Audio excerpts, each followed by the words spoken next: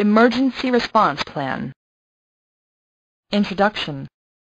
The purpose of this policy is to outline the emergency action plan in accordance with Occupational Safety and Health Administration OSHA Regulations 29 CFR 1910.38a. This plan also will specify emergency procedures to be followed by personnel once an emergency is determined. These measures should be followed in order to protect life, minimize danger of personnel, to prevent harm to environment and to minimize the danger or loss of property. A major disaster may include, but is not limited to, any of the following situations: fire, tornado, hurricane, bomb threat, or hazardous chemical spill, major gas release. In the event of a major disaster, this emergency action plan describes the initial responsibilities and actions to be taken to protect all employees until the appropriate responders take over. It is impossible to provide specific information for all situations. There is no guarantee implied by this plan that a perfect response to disaster emergency incidents will be practical or possible. Therefore, this plan is a guide for employees to familiarize themselves with basic emergency planning, response and evaluation. Preparation will increase the margin of safety in an emergency. Definitions. The following are some definitions concerning this policy.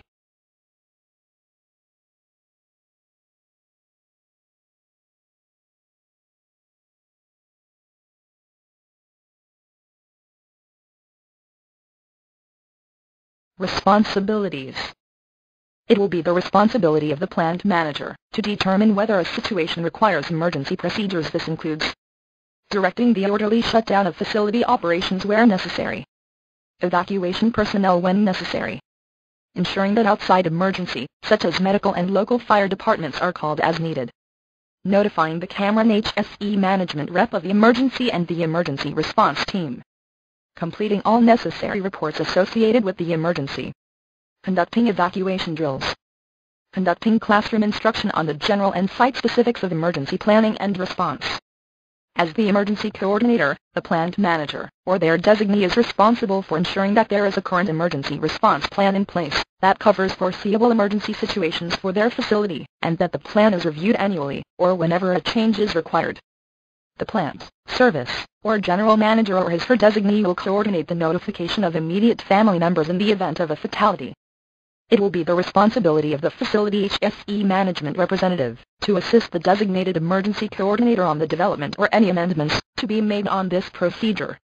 The HSE management rep shall coordinate the implementation and development of the emergency response team in conjunction with the area managers and plant management. It shall be the responsibility of all supervisors to instruct their employees as to the content of this policy, and periodically follow up to ensure compliance of policy requirements. Supervisors will also assist with the employee headcount process at the assembly areas. It shall be the responsibility of all Cameron employees to comply with the requirements set forth in the policy. Compliance with this policy is a condition of continued employment with Cameron. The emergency response team is a group of volunteer employees who will actively participate on the development of the emergency evacuation plan and also on the implementation and execution stages. The duties for the emergency response team members include, but are not limited to, evacuation support team, fire responders, first aid responders, emergency equipment de-energization team. The evacuation support team will be responsible for plan training exercises to test the evacuation plan effectiveness, determine method of monitoring emergency situations, assess nature and extent of all emergencies, direct all initial emergency actions including the following: 1. Order evacuation, if deemed necessary. 2. Take any other immediate action necessary to protect life. 3. Notify the appropriate authorities of emergency. Provide status and other reports to the HSE management rep and the plant management. Assume initial control of the emergency until local emergency responders arrive. Then 1. Obtain volunteers to carry out supporting actions. 2. Develop system to assist disabled or handicapped persons who needs assistance. The fire responders team will be responsible for ensuring that everyone in their assigned area are evacuated in a brisk and orderly fashion in the event of a fire. They will notify other employees by voice, air horn or pulling station. The fire responders will also be trained on fire extinguisher operation and fire safety procedures, including the location of fire extinguishers and emergency evacuation procedures. The first aid responders will be the first line of response in case of a medical emergency. They will administer the first aid aim and will determine if further medical help is needed. If an outside responder agency needs to be contacted, call the front desk assistant 281-809-1300, who will address the call properly. The emergency equipment energization team will isolate power from equipment in case of an emergency. They will also perform proper lockout-tagout procedures for emergency response purposes and emergency preparedness. Emergency response team members are not expected to endanger their own lives to assist with evacuating an employee, contractor or visitor. Responding to an emergency. This is the Cameron Thomas Road Emergency Response Protocol. When an employee observes a situation that could potentially harm health, environment or property, he must notify the emergency response team member employee responsible for that area. Then the emergency response team member will assess the situation and will determine if this is an immediately dangerous to life and health condition. An immediately dangerous to life and health condition is an atmosphere that poses an immediate threat to life, would cause irreversible adverse health effects, or would impair an individual's ability to escape from a dangerous atmosphere. An example of this condition would be blinding, but non-toxic smoke could be considered an immediately dangerous to life and health condition under the OSHA definition, if it would impair the ability to escape a dangerous atmosphere. Warning devices such as air horns, intercom system or fire alarm pull station can be used to facilitate this process. These devices are thoroughly distributed within the facility. In Building F, the pull stations are located near to the emergency exits. For Buildings A, G and the Annex, the air horns are located on visible locations, where they can be easily accessed. In the event of an unplanned emergency evacuation or drill, all personnel shall follow the designated evacuation routes for their area or location and proceed to the designated muster point area that does not represent a threat. If an evacuation route is blocked by the event which precipitated the emergency, then an alternate route shall be chosen. Managers, supervisors and emergency response team members shall verify that all individuals who work in their respective areas are accounted for in the designated assembly point. Employees who at the time of an emergency are located in an area of the building they do not normally occupy, shall evacuate to the closest assembly area to the location that does not represent a threat. These employees must then inform the lead, supervisor or co-worker about their location. No one shall be allowed to leave the property or re-enter the building until the plant manager and the emergency response team members determine that it is safe to do so. The North Assembly Area Muster Point 1 is located at the north part of the property in the grass area between Buildings F and G. Employees on the proximity of this muster point should proceed to the designated evacuation route and emergency exit to the Assembly Area 1, and remain at this location until further actions are determined by plant management. The South Assembly Area Muster Point 2 is located in the parking lot of the Annex building. Employees who at the time of an emergency are in the proximity of this area should proceed to the designated evacuation route and emergency exit to the muster point 2. Personnel remain at this location until further actions are determined by plant management.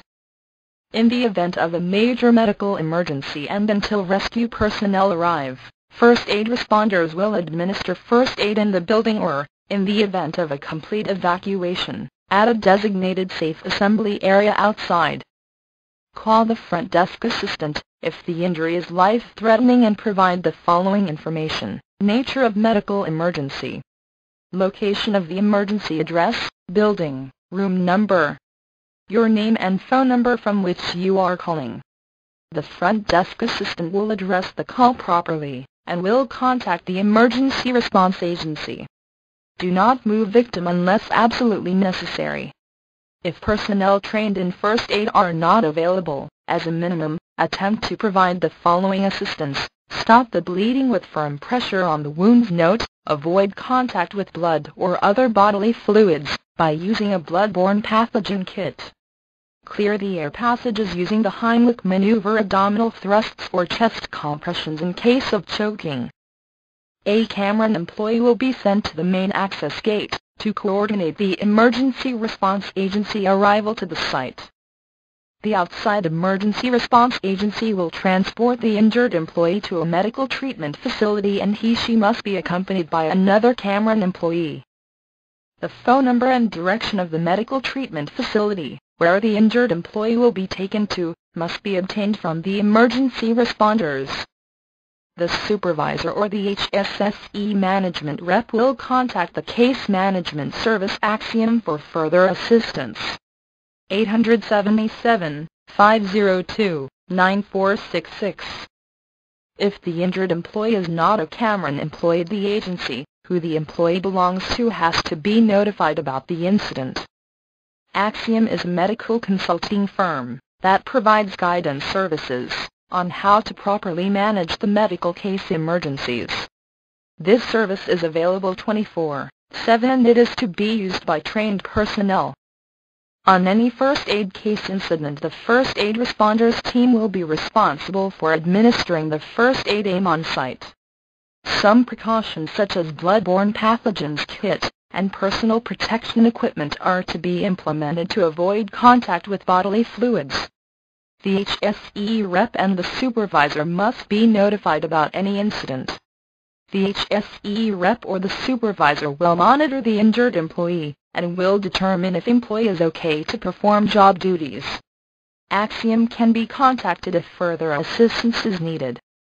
Cameron Thomas Road authorized medical treatment facilities are, for first shift U.S. Healthworks, for second shift, weekends and holidays. ER Ortho and U.S. Healthworks upon request service. Other emergencies including but no limited to, facility threats, power outages, suspicious package, civil disturbances, workplace violence, hazardous substance spills, and severe weather preparedness, NORM incidents, will be managed case by case by the plant management and the HSSE management rep. Emergency Response Team. Emergency Response Team members. Fire responders.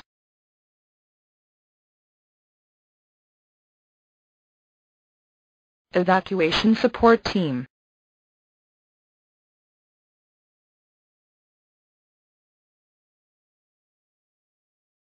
First Aid Responders.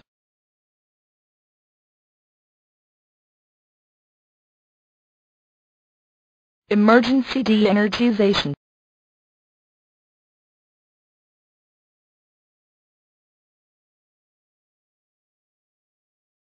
Hurricane Preparedness.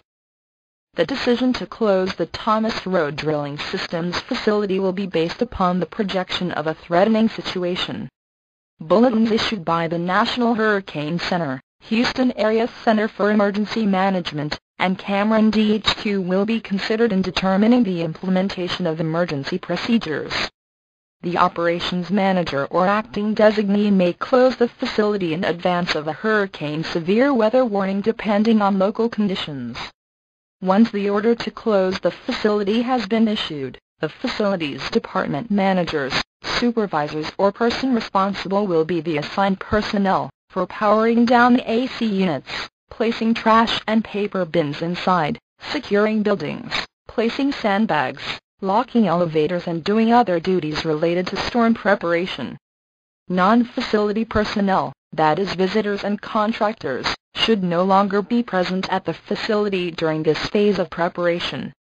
Employees may also call the Cameron Employee Emergency Announcement Hotline 1-866-380-0226 for information pertaining to site closures, changed hours, or other important information. Additional time off for personal reasons, due to an evacuation, will be considered on a case-by-case basis.